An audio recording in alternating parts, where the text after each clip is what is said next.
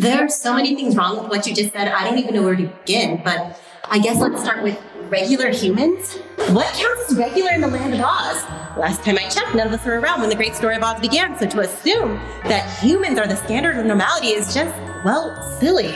Moving on, yes, you are absolutely correct that some animals are stronger than humans, but it was humans who forced animals into labor work because of their strength, despite them showing great aptitude for white-collar jobs such as engineering or teaching. Yeah, but... And then when the human laborers started complaining, all the humans decided amongst themselves to stop hiring animals altogether without even considering the false identity they've imposed on throughout history.